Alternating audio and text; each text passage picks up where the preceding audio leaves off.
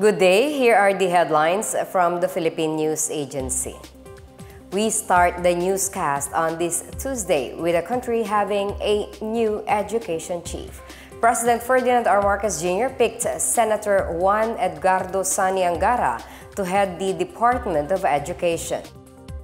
The Presidential Communications Office made the announcement today. Angara will replace Vice President Sara Duterte, who resigned from the post on June 19. Duterte's resignation will take effect on July 19. The development comes just less than a month before the start of classes for school year 2024 to 2025 on July 29.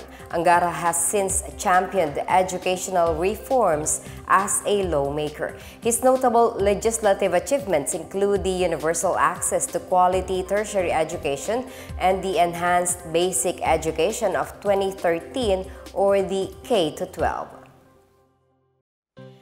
The Philippines and Malaysia underscored the importance of strengthening bilateral relations following the visit of Kuala Lumpur's top diplomat to Manila.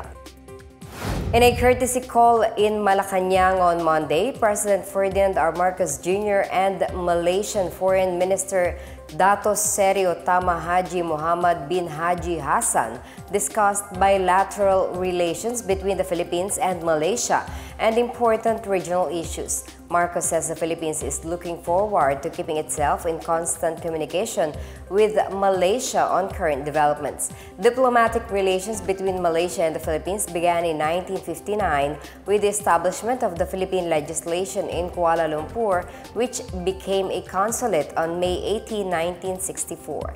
In July 2023, Marcos made a state visit to Malaysia and met with then Malaysian King His Majesty Al-Sultan Abdullah Riyadhuddin Al-Mustafa Billah Shah. Earlier in March 2023, Malaysian Prime Minister Anwar Ibrahim visited the Philippines where the leaders discussed bilateral cooperation in politics, security, economy, and people-to-people ties. Malaysia has played a crucial role in establishing peace in Muslim Mindanao.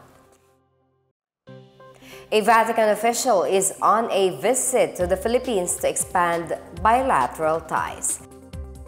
The Department of Foreign Affairs says Vatican Secretary for Relations with the States of the Holy See, Archbishop Paul Richard Gallagher, arrived on Monday and would meet with President Ferdinand R. Marcos Jr. and other church officials during his 5-day visit.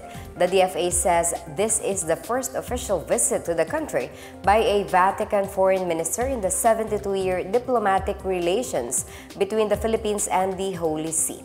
Gallagher will also meet with Foreign Affairs Secretary Enrique Manalo to discuss areas of cooperation such as higher education, migration, governance, interfaith dialogue, and climate change. The DFA says the meeting will serve as an opportunity to underscore the shared commitment of the Philippines and the Holy See to advancing peace, human rights, rule of law, and sustainable development.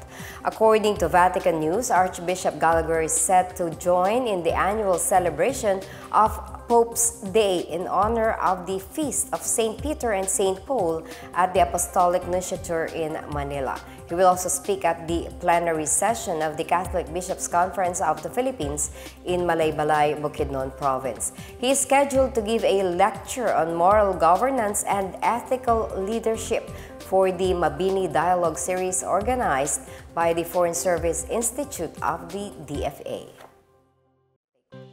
The Philippine Coast Guard has recognized some of its personnel who rescued Filipino fishermen whose boat exploded near Bajo de Masinloc. A total of 62 Coast Guard personnel received the Bronze Cross for their response in the incident, despite the shadowing and initial blocking by China Coast Guard and People's Liberation Army Navy ships. Contrary to earlier reports, the PCG and the Filipino fishermen clarified that it was not the Chinese personnel who rescued them. Instead, the Chinese personnel even blocked the boats that assisted the Filipino victims. The rescued fishermen said they had radioed for help and the Filipino ship came and brought them to the approaching PCG vessel, the BRP Sindangan. The incident occurred on June 29 when the engine of their fishing boat Akio exploded 70 nautical miles southwest of Bajo de Masinloc, also known as Scarborough Shoal or Panatag Shoal. 2 of the 8 Filipino fishermen were injured. PCG spokesperson Rear Admiral Armando Balilo said CCG and PLA Navy ships attempted to block BRP Sindangan during the towing operation of the half-submerged boat. He said the CCG and the PLA Navy vessels stopped shadowing their ship when they were informed by the Angel of the Sea on board about the humanitarian mission, and that the CCG launched 2 rigid-hull inflatable boats and offered to help the 8 fishermen of FFB Akio. He noted that the PCG and CCG communicated in a diplomatic manner and set aside issues on sovereignty. The Filipino fishers arrived at Subic Bay Metropolitan Authority Port in Zambales early Monday morning. The Manila Electric Company of Meralco clarifies paying electric bills through its mobile app or online website is free.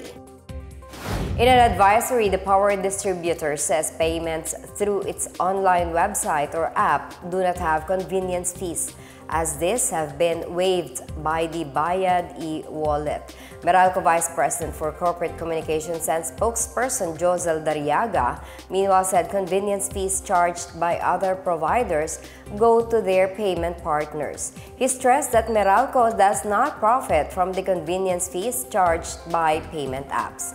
Dariaga says customers are encouraged to use whatever secure payment channel they prefer. Payments for Meralco bills using e-wallets are charged convenience fees of 6 pesos for GCash, 7 pesos for Maya, and 15 pesos for Visa, MasterCard, and JCB cards. The Civil Service Commission announces it is granting certificates of eligibility or COEs at no cost to fresh graduates and first-time job seekers aiming for government positions. In a news release, CSC Chairperson Carlo Nograles says the agency is offering 1 original and 1 authenticated copy of the COE for free to first-time job seekers applying for career service positions. This is based on Republic Act 11261 or the First-Time Job Seekers Assistance Act.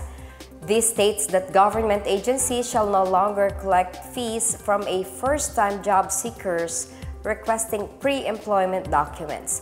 First-time applicants who have taken and passed the career service examination, as well as individuals with special civil service eligibilities, may avail of the free COE.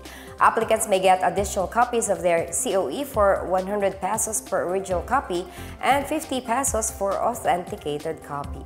Unemployed Filipinos who applied for a COE in the past may still be granted a free certificate.